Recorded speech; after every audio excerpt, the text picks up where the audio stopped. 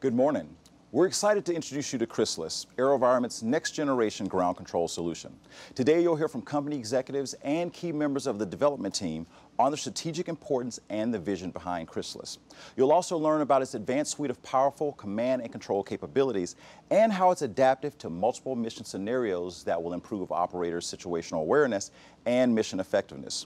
You'll also hear from a former UAS end user on how Crysalis will revolutionize the way they train, plan, and execute missions, providing the actionable intelligence they need to proceed with certainty in today's ever-changing and complex operational environments. Following today's presentation, there will be a Q&A session. To submit questions, please enter them into the comments box located to the right of the viewing screen.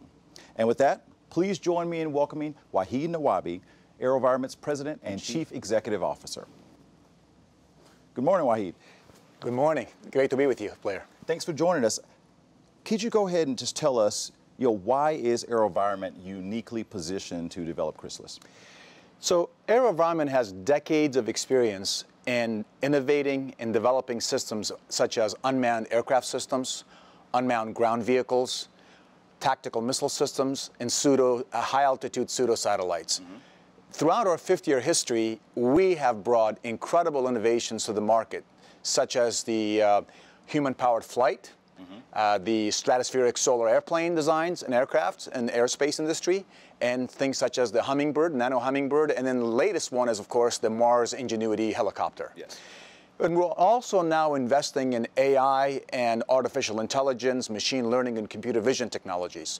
So in a nutshell, our customers expect us to solve their most important problems so they can proceed with certainty. So how does Crysalis fit into AeroVironment's whole future state strategy? So Blair, think of it this way. In today's battlefield, which is very complex and our adversaries are very capable, the warfighter is faced with lots of different complex systems and assets, such as UAVs, UGVs, ground robots, air robots, et cetera, et cetera. Crysalis is the window to all those systems. What it does, it simplifies the interface and the interaction between the warfighter and all these different assets that they have. With our comprehensive portfolio of intelligent multi-domain robotic systems, the warfighter is able to actually simplify its user experience and interface with all these systems. So Crysalis is critical to that interface and that window to those assets. And when you look at Crysalis, why do you consider it a next-generation ground control solution? So again, as I said, today's battlefield is extremely complex and our adversaries are very capable. And having the ability for ground robots, UAVs, and other types of assets that the warfighter has in its possession to be able to operate all these things with very little cognitive load on the operator. So they can focus on the more mission-critical aspects of their mission and their battlefield so they can win is really, really important. So what Crysalis does, it allows them to, in a very scalable manner, in a very simplified manner, to integrate all these things and integrate them together and make them interoperable so the operator, the warfighter, can win against the adversaries. That's what Crysalis really does at its core. What are the overarching values that Crysalis provides to AeroVironment's customers? So again, as I said, today's battlefield is extremely complex and we have lots of different intelligent robotic systems. The ability to integrate them all together and fuse them so the user can have actually a very simplified way to interface with them and operate them, to actually have an edge in the battlefield against adversaries and our competition is vital. And what Crysalis does, in a very scalable, adaptable way, integrates all these things and it makes it simpler for the warfighter to be able to operate these systems. That whole enhanced situational awareness. That's right. So from your perspective, how would you summarize the value of Crysalis? Again, an adaptable, integrated, interoperable, simple, scalable, modular solution is at the core of the design of Crysalis.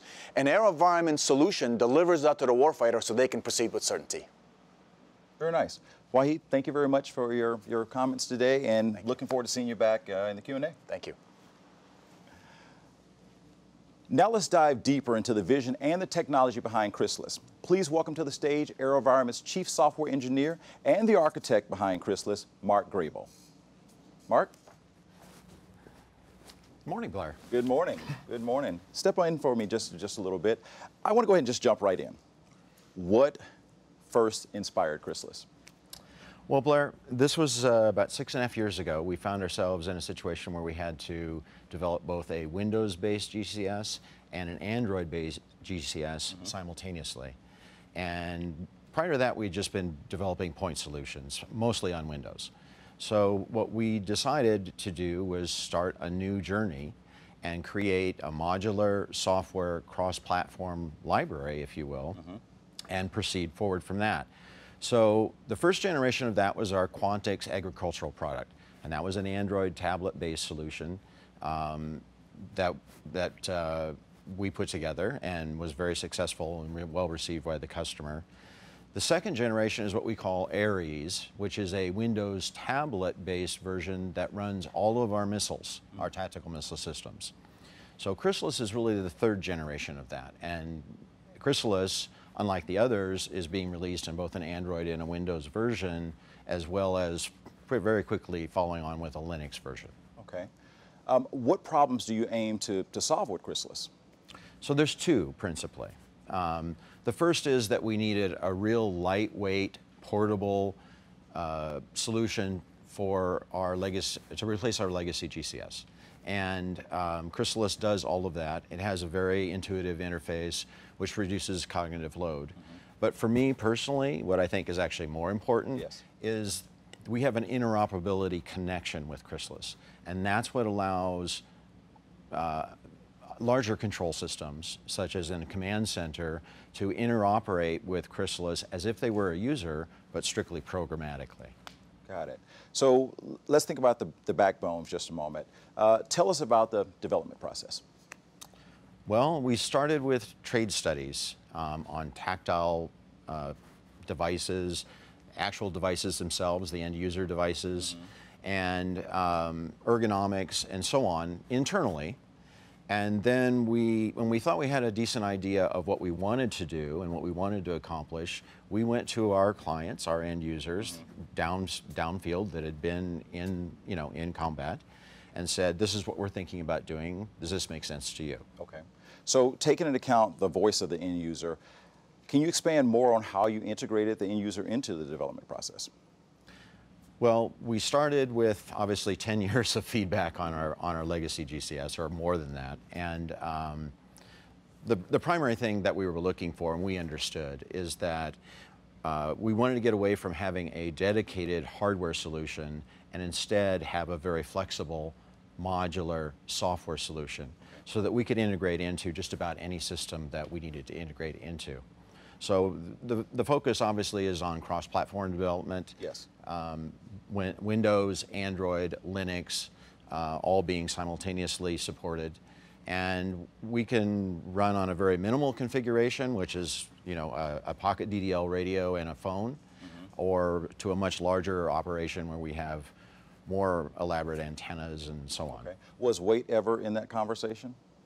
Oh, absolutely. We know from downfield feedback that weight is about how much ammo you can't pack. Okay. So, can you also explain just a little bit, because I know that Crysalis, a lot of it has automated functionality, so which is designed to reduce that cognitive load on the warfighter. Tell us just a bit more about that. Well, we started actually with Quantix, Blair, but we took a page out of that for Crysalis, and we introduced wizards. And so the idea behind a wizard is that whereas in the past you might have had to know exactly what to do, the exact steps, the wizard actually takes that burden off of you. And so you go through step by step. The wizard tells you the next thing that you need to do. We do that for mission planning, we do it for pre-flight operations, and we do it for all of our diagnostics support. So that wizard guides you to kind of take that whole stress of, that cognitive load we were talking about off of the warfighter. Right. The idea is to make it simple. All right. And thinking about Crysalis, how does it compare to AeroVironment's legacy GCS? Well, our legacy GCS is super reliable, and that was part of what we needed to do with Crysalis. But I think the most important aspect, the difference and where I would divide the line, is that our legacy GCS is sort of a dedicated hardware solution. And Crysalis is a very flexible and modular cross-platform software solution that can blend itself pretty much into any customer operating environment that it needs to be. Okay. And speaking of those different platforms, what are the biggest benefits of Crysalis being able to run on multiple platforms? Number one, reduced training. So the idea is that you can learn Crysalis on a phone, but do you know then how to work on a desktop or on a tablet? It's that the user experience is virtually identical. It's the same. Okay. And this is as far as operating systems. You know, it was Android, and you also mentioned ATAC, I think, at some point in one of our conversations. Right. And so we have Android, Windows, and Linux supported. The Net Warrior Warfighter, the dismounted soldier, typically uses an Android solution. ATAC is very popular. It stands for Advanced Technical Awareness Kit. Okay. And Crysalis runs side by side with that. And so we're able to run on the same device and provide that functionality to the ATAC user. All right. And also, give us a little bit more detail about the enabling technology of Crysalis. Okay. First of all, it's an open architecture. We started in the beginning recognizing that we needed to, quote, play nicely with others, right? And the important part of that in Crysalis, the first most is what we call the Remote Connection Manager. And that's where the interfaces for industry standard connections from larger control systems occur. And the best way to think about it, Blair, is anything that you can do interactively with Crysalis, you can also do programmatically through that remote connection interface. All right. And from the aspect of command control, you know, what's the usefulness for command and control from your perspective? Well, the main thing is interoperability. So what we're looking for is we have a growth mechanism with Crysalis then, so that through the Remote Connection Manager, we'll be adding industry standard interfaces like STANAG 4586, a cursor on target standard, which is extensively used in the ATAC network, and so on. And the idea is that that's their window, as Wahid was describing, yes, into our operation. And it's the same from vehicle to vehicle? Correct. All right. Well, Mark, thank you very much. I appreciate you joining us today, and we'll see you for the Q&A. Right. Thank you. My pleasure. Now let's take a look at Crysalis in action.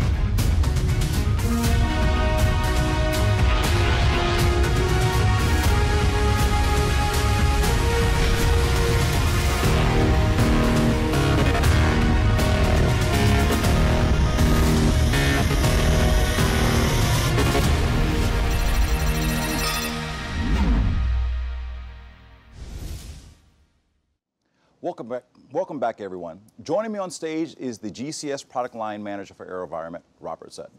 Robert, come on in. Robert, I want to go ahead and jump right into everything. Thanks, Blair. In a nutshell, what is Crysalis? Crysalis is ground control simplified. It's AeroVironment's next generation ground control solution for our family of systems of Raven, Puma, Wasp through an intuitive user experience in a wide variety of use cases. And we do this by utilizing various different configuration options of software, hardware, and antenna, basically with the end goal to maximize battlefield collaboration. Okay, so basically streamline that communication between end user, mobile unit, command center? Absolutely. All right. So as you mentioned, one of the key advantages of Crysalis is that it can be adapted for different case uses or different use cases. Anyone on the team can see what's happening in real time, anyone on the mission. Can you kind of explain a little bit more about that kind of flexibility? Sure. It's about multiple users connected to a single UAS. And whether they're getting real-time situational awareness or they're flying the UAV, and at the end of the day, these various different team members on that mission are trying to coordinate tactical operations. So what we do is we have a system that's adaptive, it's modular, it's flexible. And for instance, if you were a battlefield commander at various different echelons, you want to be coordinating with your team, who could be a forward observer, certainly the person that's flying the UAV, or strike teams or QRFs, all connected together accomplishing that mission. All right. Something that, as you developed Crysalis, you had in mind 4 design pillars, aspects that you wanted to make sure were embodied in Crysalis. Tell us about those. Yeah, we had 4 different themes that emerged from talking to our customers. Number 1 is the intuitive user interface. That basically allows the situational awareness. It allows the user to concentrate on his mission to reduce his cognitive burden. Number 2 would be that it's modular and adaptive, multiple missions and capabilities from a single solution. Number 3 would be a standardized user experience. We have a family of systems, and again, what that does is that reduces the amount of training between these different systems, and it increases that retention. And finally, number 4 would be it's interoperability, and that we have a software system that's integrated into third-party battlefield management applications. Okay. So speaking of that aspect, tell us more about Crysalis modular and adaptive capability. Sure. It's about different mission parameters. There are various different participants, as I was saying, around the battlefield. They're all trying to accomplish the same mission, but they need to collaborate and coordinate. So Crysalis GCS is able to be tailored to the various different team members depending on what their job is on that battlefield. So we do that with a plug-and-play type of scenario. And at the end of the day, the customers, they need the flexibility. They need choices. And they need to be able to adapt to how they're using it with themselves as well as the rest of their team. Okay. So we have 4 different configurations of Crysalis here on stage. Just start to tell us a bit about that. Sure. So I mentioned before that we have software, hardware, and antenna. And the 4 different configurations are Crysalis RVT, Crysalis Ultralight, Tactical, and Command. Okay. And where it starts is it starts at the application. On the application, it's Android and Windows and Linux compatible. Then it's talking about control. You have on-screen control capabilities, or we have a Crysalis controller, which we'll show in a sec. Okay. These all combine with standardized hardware and Net Warrior compatible cabling, batteries, and various different accessories. And again, all on a plug-and-play basis so they can pick and choose. All right. And finally, with the antenna, we have choices of either the Pocket DDL or the standard RF antenna. Okay, so same core requirements or elements, and one of the first things is the Crysalis RVT. Correct. So let's start with this. Tell us a bit more. Sure. In simplest form, this is an example of Crysalis RVT. Certainly, it's an example of a single operator that's wearable. Again, this person is receiving the passive downlink, so has that situational awareness. He sees what the aircraft is showing. And with the Pocket DDL here, it's a 5-kilometer range in a form factor that's about 7 ounces. Okay. And that would be the RVT. All right, and what's the range on this configuration? This would be 5 kilometers range. 5 kilometers, okay. Correct. And next we would have the Crysalis Ultralight. That's correct. Correct? Okay, let's move on to that. And that would be this, correct? Yes, so with the Crysalis Ultralight configuration is the lowest level configuration you can have full command and control experience. It starts with the application. The application is loaded onto the device for full command and control and mission planning.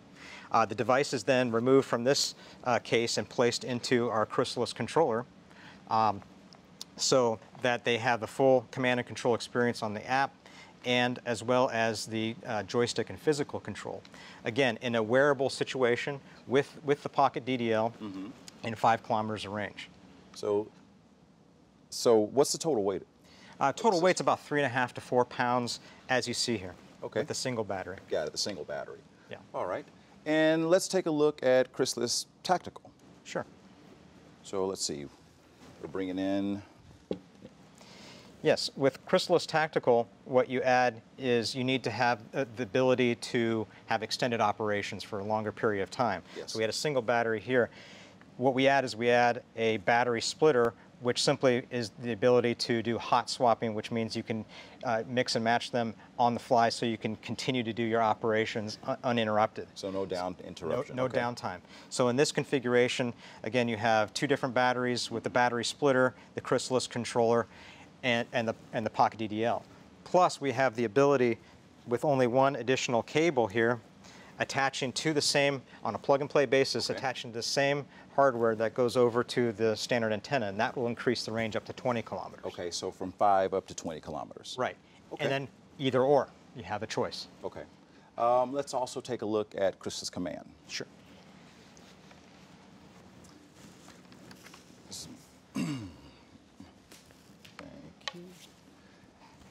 And this is all about mission operations, running from a battlefield command center.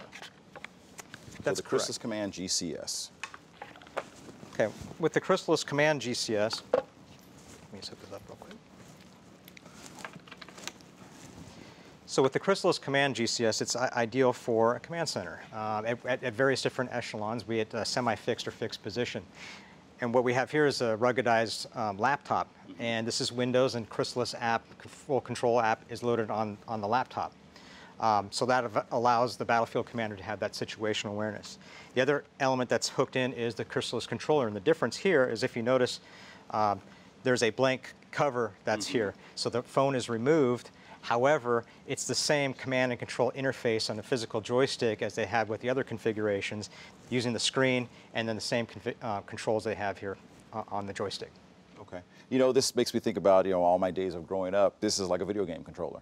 Exactly, and that was one of our inspirations too. So we want to go from the familiar life experiences. So they have joysticks, bumpers, trigger, D buttons, and auxiliary buttons that you can interface with the system. I just thought about something. So on some of the other configurations, we had a screen which we could work, and we also have the joysticks. Interchangeable? They're fully interchangeable. You can do on-screen commands as well as physical commands, and we have a way to interject the command and control with the joysticks for either wet or dirty type of screens and things of that nature to mitigate that. All right, very good. And thinking about all this, how does this kind of modularity and adaptability, how does it benefit the end user? Well, we here at AeroVironment, we believe that the user's experience conducting these complex, high-value missions, it really should be as simple and as intuitive as people have come to have in their everyday life in terms of using technology. Okay. And when we think about technology, at the end of the day, that's what helps us, stay connected to others. Yeah, successful missions are about connecting people in real time in ways that are simple, intuitive, natural, and easy. And Crysalis GCS is adaptable. It's full functions, command and control, which enables maximize communications, collaborations, and really that human-centric connection like never before. And as an example, again, from the battlefield commander, we have them being able to see what's going on in the field. You have the people in the field that are all coordinating those missions, so to achieve that success. So with all the different configurations, we've got the end user, we've got the mobile units, we've got the fixed, command control. Absolutely. Very good. So in short, it's ground control simplified. Correct. Awesome. Well, Robert, thank you so much for your insights, and I'll see you at the Q&A. Thank you. Thank you, sir. As we prepare for our next speaker, let's take a look at AeroVironment's future state strategy.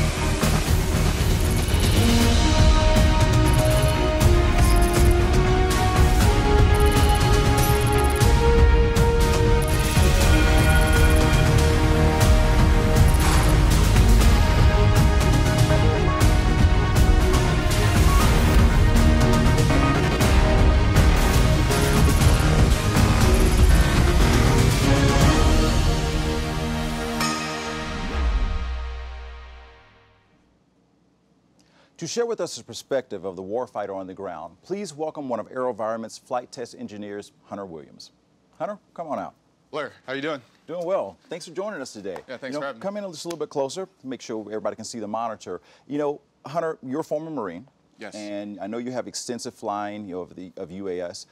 Before coming to AeroVironment, can you tell us a bit more about your background? Yeah, so like you said, I was a former Marine. I was a sergeant, and for about 7.5 years with Engelco. I flew Raven and Puma in Afghanistan and Iraq. And after I got out, I decided to join AeroVironment as a engineering flight test specialist. And I'm also one of the main product testers of Crysalis. All right. You brought some pictures with you today. Let's take a look at those.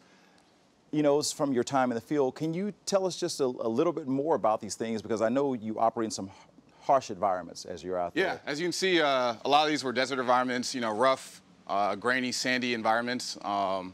So the importance of having a strong product that can sustain, what we put it through is very important. Mm-hmm.